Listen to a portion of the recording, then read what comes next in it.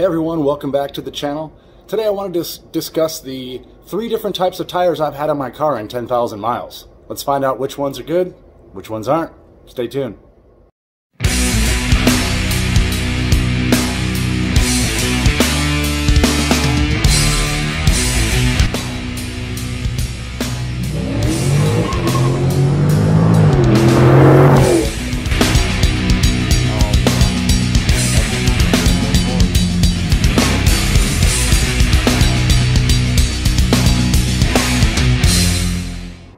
Welcome back to the channel. If you haven't hit subscribe, please help me out and give it a, if you could, go ahead and click the like button as well. That really helps me out to keep inspired to do these things and keep pushing my way towards 1K so I can get monetized and we can have some real fun. But today I wanted to go through the 3 different types of tires I've had on this car. I only have 10,000 miles on it right now. And I had the original Nexens, which I can show you a photo here. And then I switched, because I was daily driving an hour to work and back, over to the Sure Contact, the Continentals.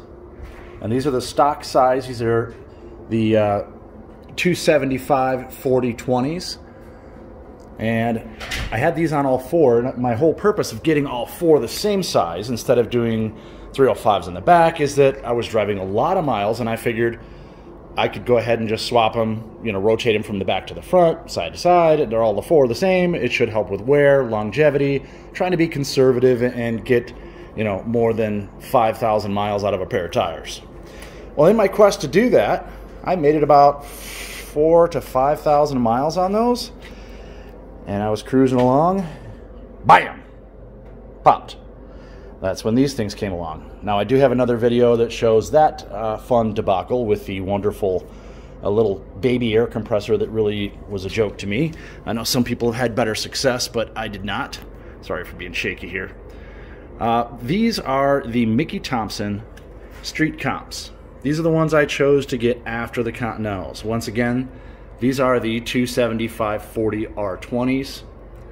You can see Mickey Thompson. They have what I thought was going to be a good tread pattern for street use, because there seems to be, there's a nice rib, nice flat rib up the middle here for my pleasure. Sorry. There's blocks out here that are nice and flat without any siping on them, so they're nice. You figured you'd get better bite. You have a little bit of siping in here, so in wet weather you'd be good to go, along with these rain channels to knock the water out of the side of your tires. Now, I thought this would be amazing, and I got to be honest with you, they're really not. You can see by the intro, they spun into second gear. They won't even take a soft launch off the line, let alone if you touch drag mode, you might as well just have ice skates.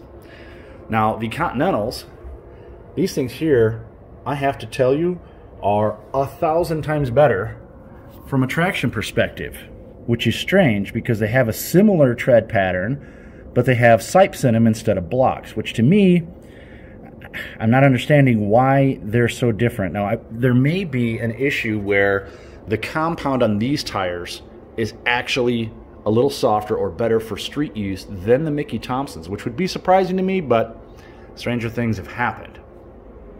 Now, I did see last night on B. Mason, by the way, if you haven't checked him out, check out B. Mason. He is a Mopar professor, is all I can say. He knows his stuff. Trust what he says. He tried out the Nitto 555 R2s last night on his Hellcat. Just went for a little rip right after he got them. And they seem to hook pretty decent with Hellcat power. And his car is really powerful. So I think my next, when I'm done burning these off, which, no, I would never do that. That's just mud. But once I run these things off, the next ones I get will be the 555 R2s from Nitto. Just going to give those a shot and see what happens. I know that the longevity is not going to be near as good as these or the Continentals, but I need something that's in between longevity and traction, because right now it's an ice skate. I don't know.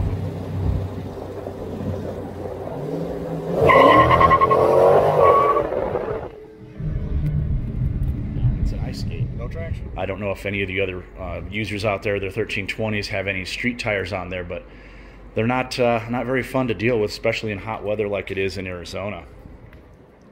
So as you can see, be careful when it comes to buying your next set of street tires.